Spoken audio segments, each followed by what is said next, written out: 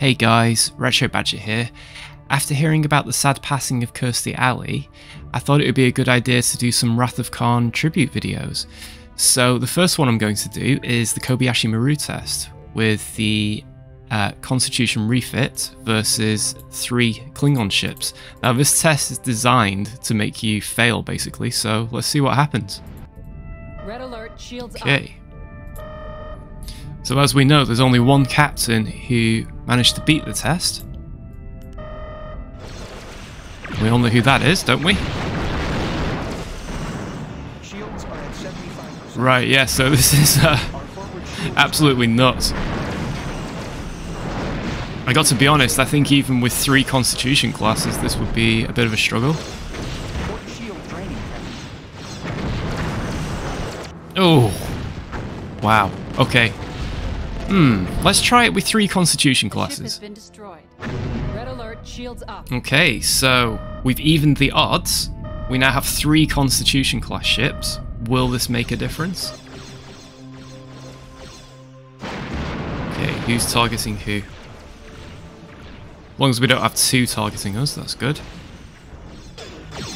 Yes, Captain. Intercept course plotted.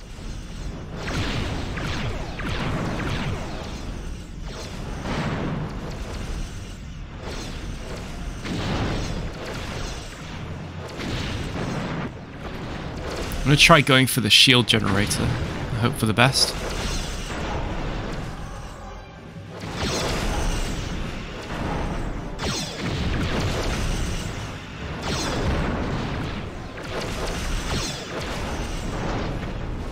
Shields are at 75%.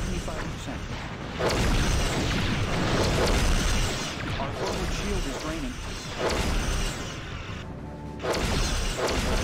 Shields are at 75%. I am beginning to wonder if those Klingon ships are actually upgraded with TNG weapons, because they are seriously powerful. Port shield draining, Captain.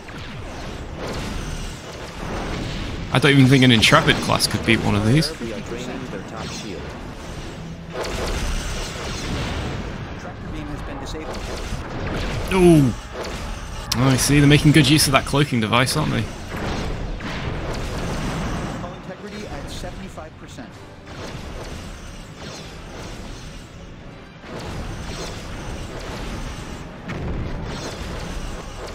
The forward shield is draining. Tractor beam has been disabled, Captain. Oh, no.